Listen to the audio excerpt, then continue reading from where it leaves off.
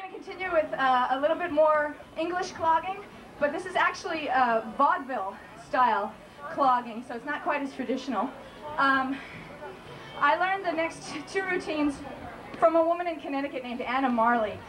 She actually learned them from her father and from her grandfather, who also used to perform them in the minstrel shows. I imagine they've changed a little bit, but she danced them on the vaudeville stages on the Major Beau's circuit in the 1930s. Kids, if you don't know what the Major Beau's circuit is, you can probably ask your mom or your dad. It was in vaudeville, and it would travel around the country and do shows. So I think of this as sort of the connecting link, or a connecting link, between step dancing, or clogging, you know, traditional English clogging and Irish step dancing, and tap, modern day tap.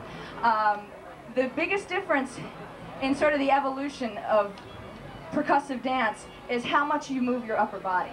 As you can see with the Irish, my upper body was very still, or should have been, and not very much movement at all, and it's all in the legs.